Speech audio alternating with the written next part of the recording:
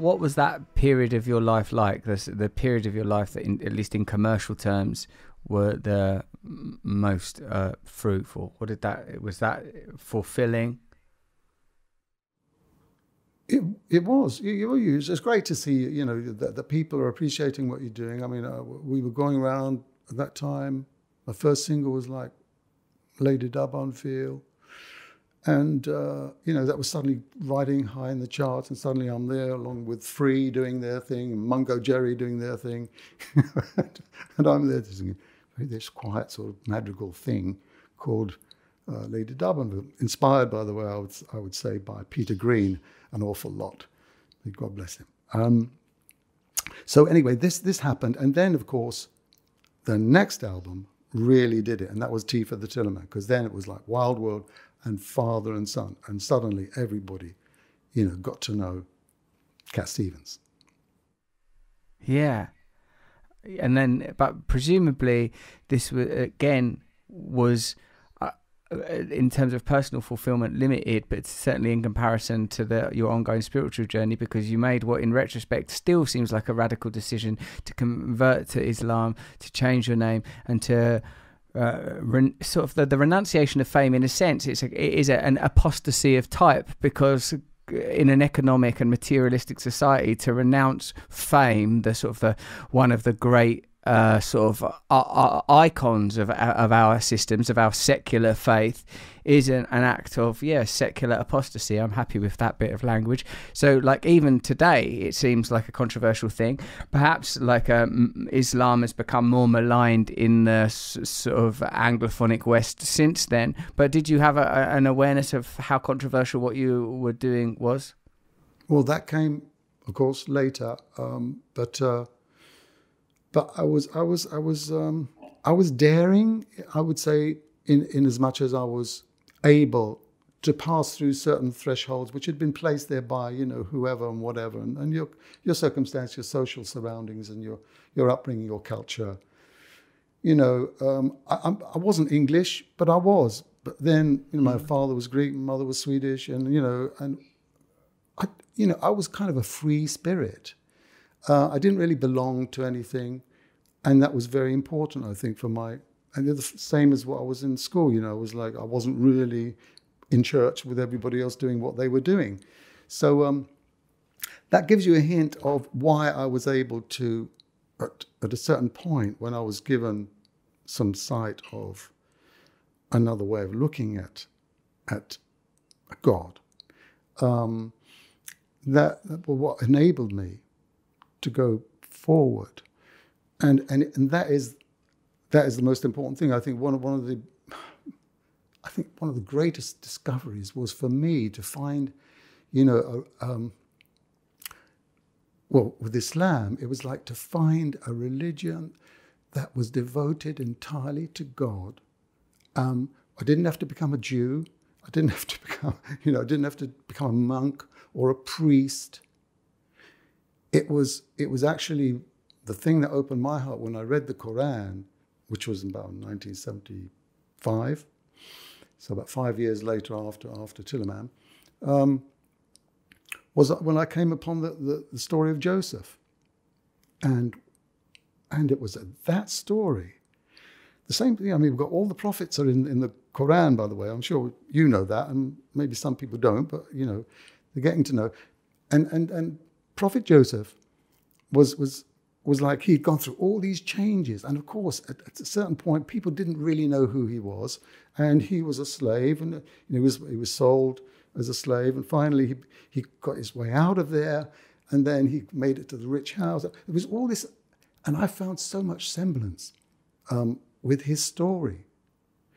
And at one point, when the brothers came to Egypt to get their food, and he was in charge of all the treasure, the stock houses, and when they said something bad about him, they didn't know he was facing them.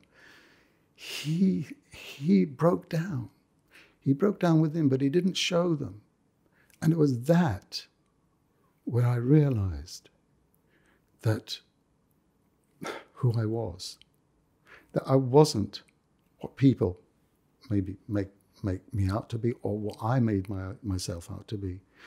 I was, and that's why I chose the name Yusuf, by the way, in the end. This is Joseph, because I broke through.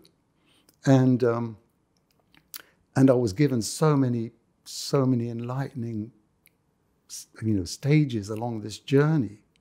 I was just so grateful to get to find this religion where I could devote myself to God, and wow, that again, of course, is the beginning of what happened next. But because there's a lot that goes on after that. Because a lot of what of what I know about your life, I other than your musical genius, I identify with as like, oh, this is what it's like to feel alienated as a kid. This is what it's like to feel like you never fit in. This is what it's like to become famous and to recognize that fame isn't fulfilling. This is what it's like to put together a personal ideology made up of Hinduism, Buddhism, yoga, Christianity, folklore, mythology, and to deify and worship, in a sense, your own art. In my case, comedy, and obviously in your case, famously music. But the transition, the conversion, the devotion to follow one faith, and that's what is it in particular about Islam that called to you, particularly as given, but as you've explained, that like the story of Joseph is like an Old Testament story also, and what is it particularly about the nature of Islam that you feel contacted you? Well, I certainly wouldn't have been able to accept Islam if it was like full of superstitions and things which couldn't relate to the real world, right? And that, I would say, is the key. Because when I started reading the Quran, one of the things that just I woke up to was the Quran is full of directives to make you think, not to make you follow rituals, but to make you first of all think.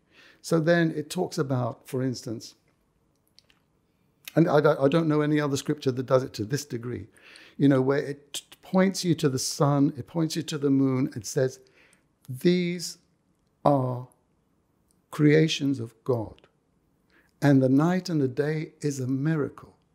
And the fact that water falls and produces fruits and animals eat those grass and greenery and everything, all this is like signposts telling you that there is a creator and an almighty intellect behind everything that you see right there in front of you. That's very, very important. Because it didn't mean I had to, believe some kind of unseen, dogma without having perfect evidence in front of me. And let me just tell you one more thing, because there was this missing part of the story, which was just before I got the Quran, I was swimming in Malibu in kind of, I was like, California there. And I went out for a swim, and there was no one else really swimming that day. So it wasn't clever, and I did that. And then suddenly, wow, I think I'm going to try and make my way back. And of course, at that point, I realized I ain't going to make it. You've got fractions of seconds to decide what to do next. And I didn't have any hesitation. And I said, God, if you save me, I'll work for you. And then a wave came, a small wave, and just took me. And I had everything I needed now to get back. So people could say, oh, that's a coincidence. Hey, that's the most important coincidence that ever happened in my life. As they say, coincidence is sometimes the way that God keeps himself anonymous. But this was no anonymous. This was me and God. And later I found, then the Quran came to me. And later, of course, I find that verse in the Quran. It says, oh, when the storm comes and they're at sea, they make their religion pure for God. So all these steps and signs, I was reading and were bringing me closer and closer. What could I do, Russell? What could I do? I had to submit. That's it.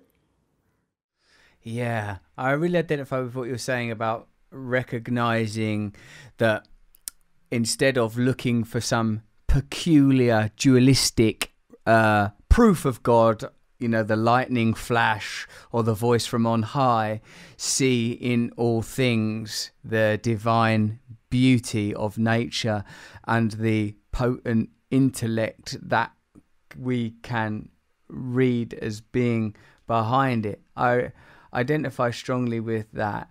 I recognize those moments of terrified communion with God, and I identify too with what you're saying about feeling that God is all, that it seems like you've always had this yearning, this longing to be at one with God. I recognize that as well.